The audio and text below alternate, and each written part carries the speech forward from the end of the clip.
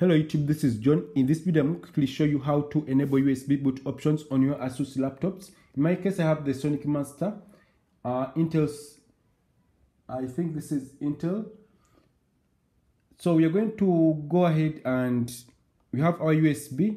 And first of all, we're going to power off the computer and we are going to power it on again and click F2, the F2 function key.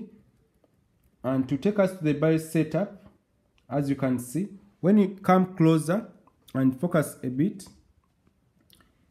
you will see that we have our advanced settings here up. You're going to click the arrow key to navigate to this point, and you'll see down here you have USB configurations, and you're going to navigate down, and click enter. Then to show that legacy USB support is disabled, we need this option enabled.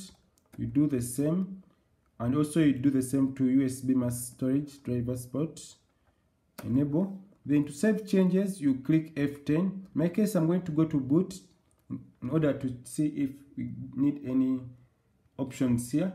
So everything is good to go. You're going to click F10 and click enter to save changes.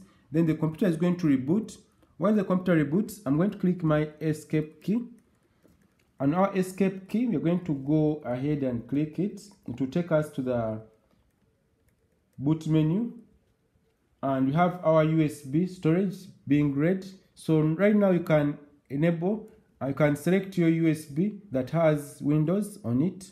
You can check on my other videos on how to make a USB bootable drive.